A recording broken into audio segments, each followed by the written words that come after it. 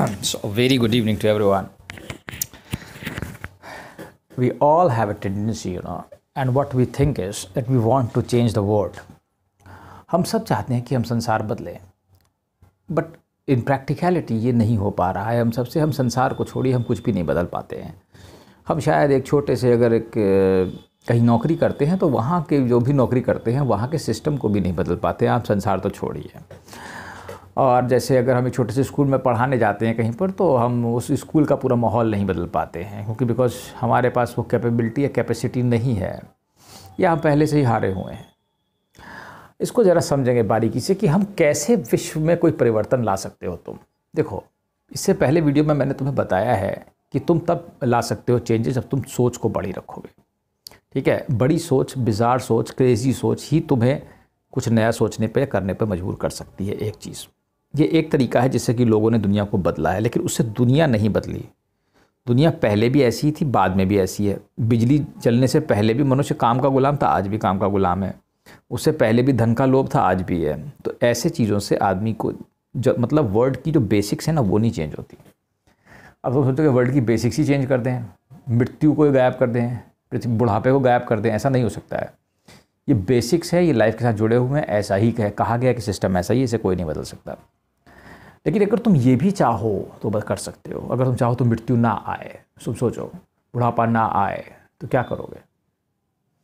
देखो, बड़ा सोच के तुम अपने जीवन को प्रॉस्पेरिटी से और ह्यूमन वेलफेयर कर सकते हो, लेकिन अमरता की प्राप्ति के लिए तुम्हें इंटरनल ट्रांसफॉर्मेशन चाहिए।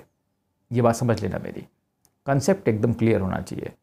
तुम अच्छे विचारों से लोगों का भला कर सकते हो, लेकिन अमरता प्राप्त नहीं कर सकते, चाहे तुम कितनी भी भला कर लो। अगर if you want totality and completely and you want to become immortal, you require an inner transformation, and believe me, it is a total transformation. It is not a joke, it is not a word, it is actually a total transformation of your inner being.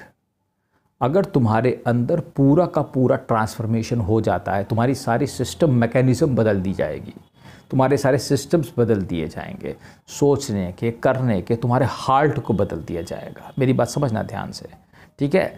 जब इतना बड़ा transformation तुम्हारे अंदर हो, तब तुम बाहर की दुनिया को पूरी बदल सकते हो। कहते हैं कर लो दुनिया मुट्ठी में। तो दुनिया मुट्ठी में ऐसे नहीं आती है, दुनिया किसी की मुट्ठी में आज तक नहीं आई। चाहे वो आज का सबसे अमीर आदमी जेफ बेजोस अमेज़न के हैं, क्या उनके हाथ में दुनिया है? दुनिया के 50% लोगों को तो नाम ही नहीं सुना होगा। अफ्रीका के जंगलों में वो तरबूज खा रहे होंगे, खरबूजे खा रहे होंगे खेत में बोके, उन्हें जेफ बेजोस से मतलब नहीं, अमेज़न से। दुनिया मुट्ठी में तब आती है जब हर एक प्राणी तुम्हें जानता हो, चाहे वो अफ्रीका के जंगल में बैठा हुआ पिग्मी हो, या चाहे ऑस्ट्रेलिया के जंगल में बैठा हुआ कंगारू भी तुम्हें जानेगा कि हाँ, ये एक आदमी है वहाँ पर, उसको सब मालूम है। तो ये जीव जंतु कंगारू अगर जेफ बेजोस से कुत्ते से कहे कि मेरा कहना मान लो, तो नहीं मानेगा जब तक उसे ट्रेनिंग ना कराए। ठीक है, तो पैसे से तुम दुनिया को मुट्ठी में नहीं कर सकते हो। इसके हर प्राणी को मुट्ठी में करने के लिए इतना आसान नहीं है। तो उसका सिर्फ एक ही तरीका है कि प्राणी तुम्हारा कहना माने। मान लो मैं ऐसा चाहता हूँ कि तोते मेरे साथ बैठ के बातें करें, सारे विश्व के तोते की मैं पंचायत बुलाऊँ। मैं ऐसा सोचता भी हूँ, मैं तुमसे मजाक नहीं करता। मैं चाहता हूँ मैं सारे विश्व के सारे गधों की एक दिन बारात बुलाऊँ, और विश्व के हर एक प्राणी को बुलाऊँ, एक उनको बैठाऊँ और उनसे बातचीत करूँ कि क्या क्या उनकी समस्याएं हैं, सुनूँ। मैं ऐसा सोचता हूँ, मैं तुमसे मजाक नहीं करता।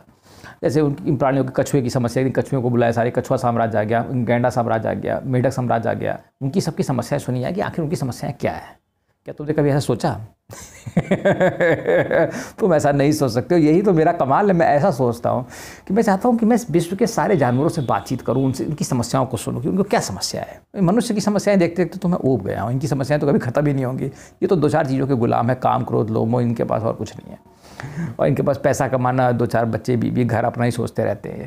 लेकिन मैं चाहता हूँ कि जैसे मान लो एक तुम बैठक बुलाऊँ, मैं जैसे मैं एक गधे को बुलाऊँ, गधों की बैठक बना दूँ और सारे गधों से मैं बात करूँ, यो यो यो। तो सोचो तुम कितना ज़बरदस्त कमांड होगा उस आदमी के पास, जो गधों से बात करके उसको सबसे अगर ऐसा कोई प्राणी हुआ है, सोचो तुम, और सारे गधों पे उसकी बात मानते हो। यस, जैसे वो यहाँ से आवाज़ दे, जैसे पिक्चर में तुमने देखा, फूंस सीटी मारी तो सारे हाथी चले आए, वो ऐसा हो सकता है ना? तो इस बारे में विचार करो।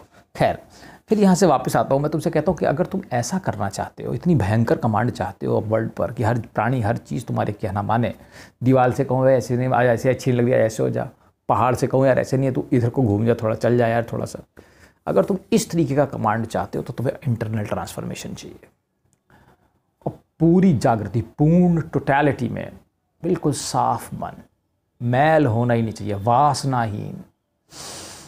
तब तुम देखोगे कि विश्व को तुमने मुट्ठी में कर लिया, समझे? ऐसे नहीं, लेकिन पूरा ट्रांसफॉर्मेशन वो सिर्फ गुरु कर सकते हैं, बस गुरु। तो उस गुरु को ढूंढो और अपने आप को जगाओ, और तब इसका आनंद है। यहाँ जीवन थोड़ी ना, ये तो मृत्यु लोक है। तुम समझ ही नहीं पाए, तुम कंफ्यूज हो गए, तुम्हें लगा ये जीवन है। अरे बेवकूफ़ों, ये जीवन नहीं है, ये तो मृत्यु है। समझने का प्रयास करो, ये मृत्यु है। जीवन कहाँ है यहाँ पर? बीमारी, ये वो, पता नहीं क्या क्या है यहाँ पर, हजारों बेकार की चीज़ें हैं।